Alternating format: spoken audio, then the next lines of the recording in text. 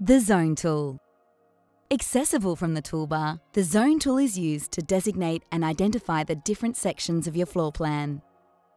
To place a zone, click and drag from one corner of the plan to another, manipulating zone nodes where needed.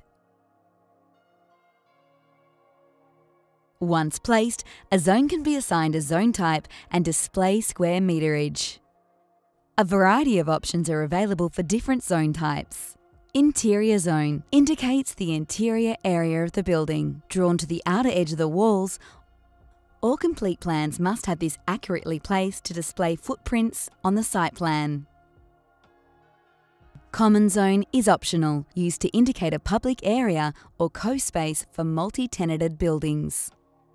Tenanted zone is optional, used to indicate specific tenancies throughout a building.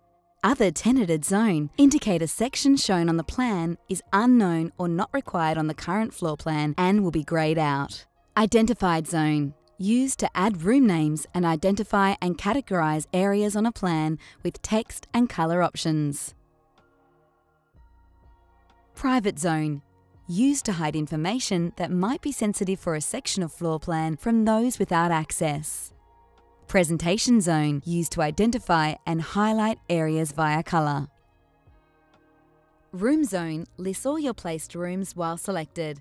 Fire alarm zone lists all your placed alarms while selected. Zone colors can be set manually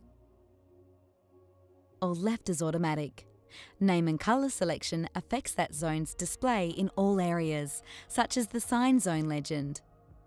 It is recommended for ease of use to lock your zone layer in the visibility settings to avoid accidental selection of zones while working.